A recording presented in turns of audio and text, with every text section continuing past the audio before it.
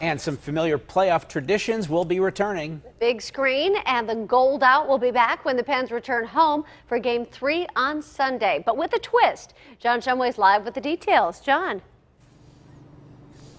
That twist is they're moving the screen once again. In fact, it's going to be right here at the end of this paved area on this side, the Center Avenue side of the PPG Paints Arena. They moved it over here because they've got more space for more people and they've got more things planned. There is just something about being a part of the playoffs, even if you don't have a ticket to get inside. I love the Jumbotron. This is amazing. Great atmosphere. But unlike recent years when the big screen lawn chair crowd had set up shop outside the gate at 5th and Washington. We are moving the big screen across the street from PPG Paints Arena. You know the spot, you've been there before, just across Center Avenue.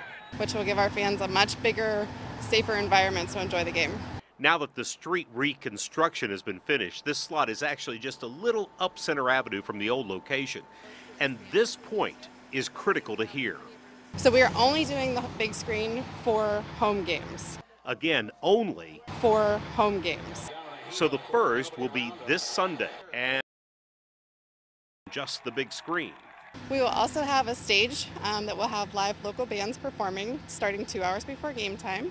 We'll have a variety of food trucks available as well as interactive games. And to help you with your wardrobe choices, if you are coming to the game and going inside the arena, the Gold Outs are coming back. We've actually heard from our players that they love the energy that it creates in the building. So we will be handing out free gold t-shirts and free gold rally towels to all fans in attendance at PPG Paints Arena.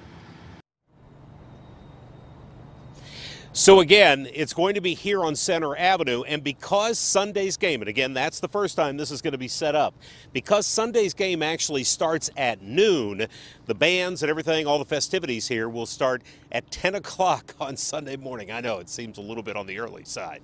And also the Penguins want you to know, those yard signs that are so popular, they're available while they last at Dick's. Live at the PPG Paints Arena uptown. John Shumway, KDKA News. We are experienced. We know what to do, but it's good to have reminders. Thank you, John.